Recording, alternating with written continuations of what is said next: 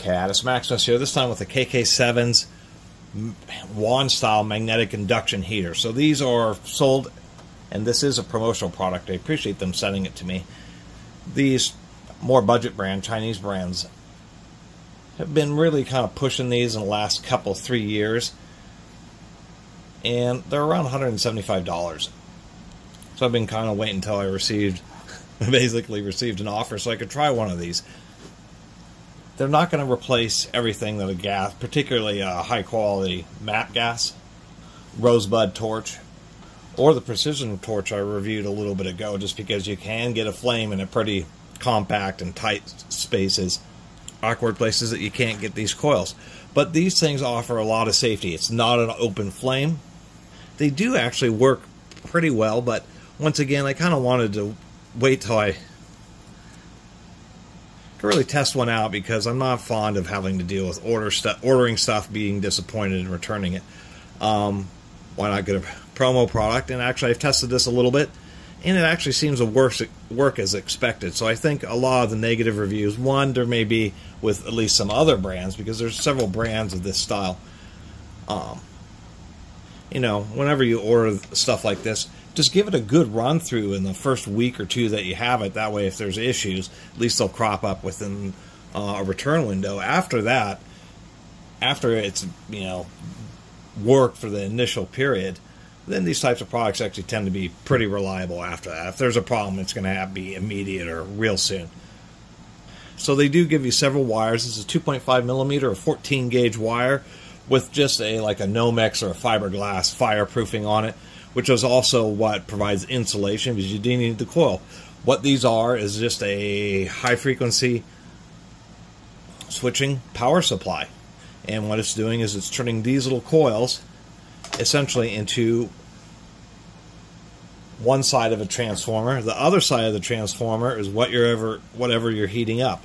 And like transformers, these things work much better the tighter the fit that you have, or the closer that the coil can be to the magnetic objects. Just like an induction cooktop, it does have to be a magnetic steel. These will work on magnetic forms of stainless steels. Yes, you can induction heat things that are non-magnetic, brasses, coppers, aluminums, but you need an overwhelming amount of power. Where if the material that you're trying to inductively heat is magnetic, then you get a resonance going and it heats up much more effectively. So that's why these are rated for ferrous metals. And like transformers, the less of the air gap, the closer the magnetic field is, the more energy that you'll deliver. This little coil is a little bit hard to deal with because it's hard to keep it from not touching. That's what causes the insulation burn. Versus a coil that has a whole big clearance. That big air gap means that there's a big space reduction in the magnetic field, and you'll have a lot less effect of it. Obviously, the way these things are set up, they just can't get into all the kind of tight spaces, all the places that you use a torch to heat up stuff. Obviously, you're not going to use this to do silver brazing like you can with a torch, but there's just the situations where it is appropriate, where you do have access, where it's a little bit safer. Maybe you're in... I can actually see these being used on the farm more. Rusted nuts and bolts, places like that, where you may be around dry materials in the summer, and it just dramatically reduces the hazard. So anyway, what you get is you get quite a few coils. I'll at least give them that credit. You get 4 different sizes, and you get a pair of each size. Plus, these are what they're calling custom bend-your-own coils. Well, it's a loop right now. It's not a coil. Technically, you can use loops through pieces of sections of piping, but I don't know how effective this one is. But it is nice that they include that. Also, the last thing I was meaning to mention here was if you just have the one edge of the coil sticking over the object, it's not going to be able to transfer well. So not only is it the air gap this way, but you also really want to try to get the coil to surround whatever object as good as possible. There's also a slight issue where if you have like a nut that's in a recessed area, then some of the energy will be drawn off to, like, you know, if it's a steel bowl holding down an iron flange or something like that, a suspension bracket, some of the energy will be drawn off because it'll be close on the outside edge. It'll still deliver most of the energy to the inside, but still be kind of siphoned off. And so those are the considerations with one of these, and also I suspect explains why there's a lot of complaints about them, is maybe having more fundamental, just a little bit of fundamental understanding of transformers and how they work, because that's essentially what this is. So that's what this is. Now, a lot of these have this 1300 watt rating, and well, actually this doesn't say watt, but there's either two different versions, ones that are around 750 watts and ones that are around 1300 watts, or it's just kind of a fundamental translation error, wherever most of the world is 200 or 220 volts. This is rated at 6.5 amps, so they'll say, whoever designed the graphic says, oh, it's 6.5 amps. Most of the world is 220, so it must be 1300 watts. We're in North America when we're at 120 volts. This is actually going to output around 1 horsepower or 750 watts.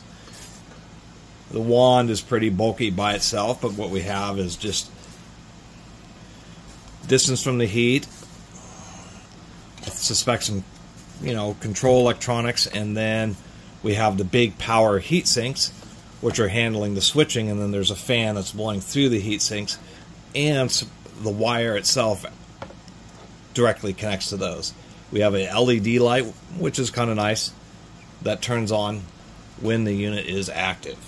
Okay, so on a object that doesn't have much mass, like the ring of this box wrench, it will heat up surprisingly quickly. And if you try to keep the coil, the idea is to keep it centered.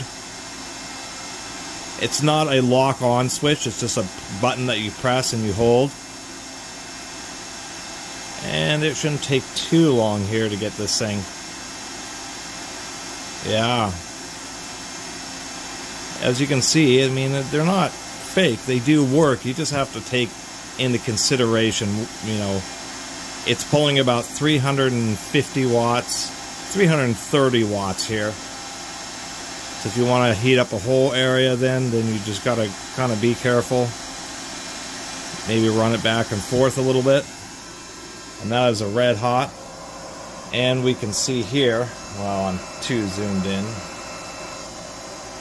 that coil was also starting to get real hot by itself. And so they are definitely intermittent, and due to their nature, they'll just continue to build up enough heat where you'll burn off even this, whatever it is, 2000 degree rated insulation.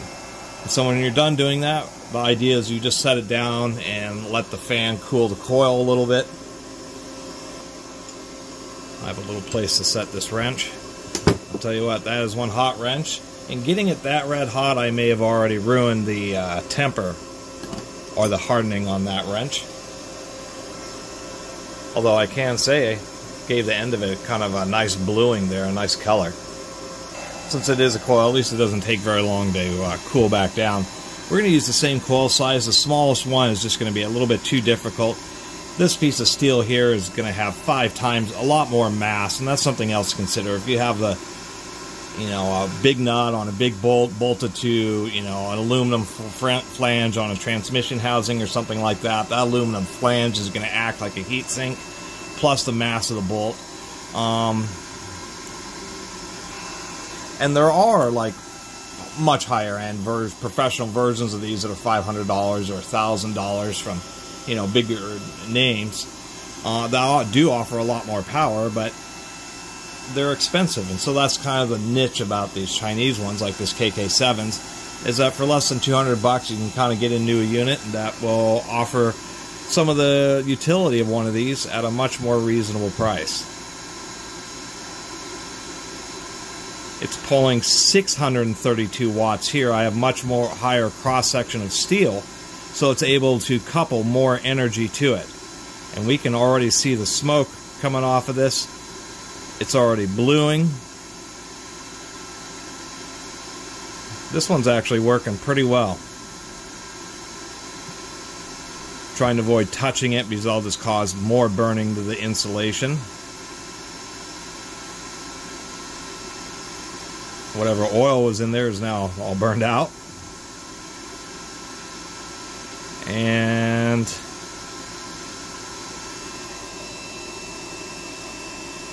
I don't know if you can see it. It was just at the point of glowing right then. Maybe I'll give it a little bit more heat.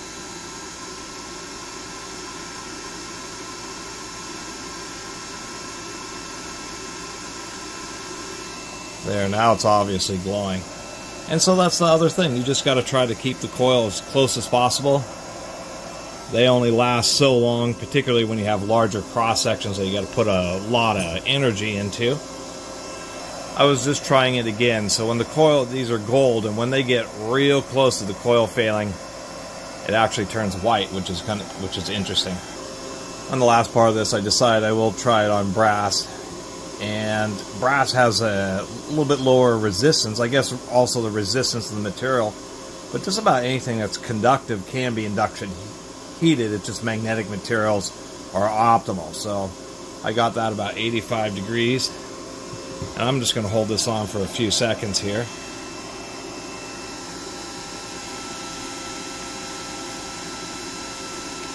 Don't want to overheat this nice brass water nozzle.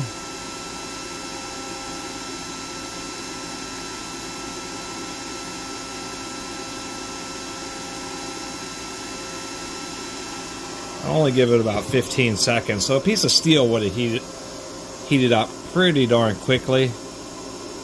This, as we can see,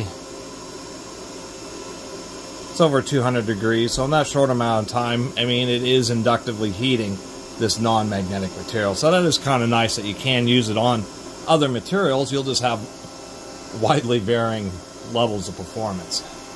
So the fact that it works on brass, this is I broke the plastic packaging off of it, but I'm curious if this is a effective way to erase USB sticks. There's got to be enough material to... I just want to see if I can't get it hot enough to... I mean, I just wonder if it has any effect on it at all. It's delivering some energy, I can tell that.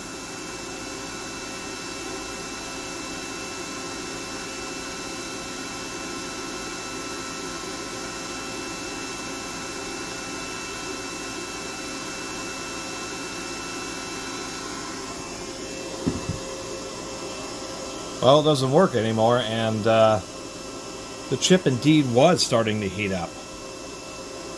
Anyway, I just thought one of these would be cool to kind of mess with. So anyway, that's my review. I mean, as far as I can tell, this thing is... I mean, it certainly does work and does heat up pieces of steel. You just got to keep the coils pretty tight around the object and make sure that it isn't just one coil, but as many as possible. But there's lots of things I'm going to end up experimenting with. I have this special wire that also has that similar type of extremely high temperature insulation, so that may be an option I'm going to experiment with, is actually using special stranded wire where you can actually custom wrap the wire around the object and then connect it to the device. That may be handy in certain situations, or just having a flexible wire in general. Maybe even certain types of soldering or other kind of joining applications. It's just kind of the experiment to learn about one of these things. And although I didn't test one of the big coils across a really large piece of steel, and you know, it may deliver another couple 100 watts in that scenario, I just think the number on these is just due to confusion, basically. Confusion, loss, and translation, where they're multiplying the 6.5 amps by 220 volts instead of the 110 volt. So anyway, I think it's kind of interesting. I know I could certainly see, you know, knife makers and stuff could certainly have a use for this, because it's simple and easy, at least on smaller blades, to heat them up. Being able to custom shape a coil, maybe be able to heat up just the edge, could certainly be used. I think it's certainly handy, and for the price of it, it's really a pretty good price to get into one of these units and just see how well it's going to end up working out for you. It certainly is convenient, won't replace gas in a variety of situations, but it does, you know, at least this unit does work as advertised. And the nice thing about these is that it concentrates the heat in a much more precise area, with, of course, a flame, the flames hitting the object and bouncing off and really just heating up a whole bunch of stuff where many times you can get away with one of these and just be able to more precisely apply it, and in certain safety situations. Speaking of safety, one of the criticisms, should have had a stronger switch here, or maybe something more like an angle grinder where you have a slide switch that you have to push forward. Because I did set this down and it did end up sitting right on the switch, and it has enough weight to press its own button, or the button should have been in a deeper recess. So that's one thing to consider. But using 14 gauge or 2.5 millimeter wire, you can order this high temperature insulation and make your own solid wire replacement coils, and of course they offer replacements themselves. Anyway, really appreciate you watching.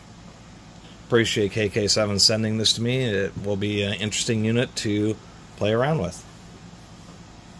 And I suspect probably this will be most used on suspension bolts and shocks and that type of stuff, as well as various machinery and equipment. I mean, a lot of places where you think about heating up a bolt, and this is just more convenient to pull out and use. In a halfway decent case. Anyway, see you next time.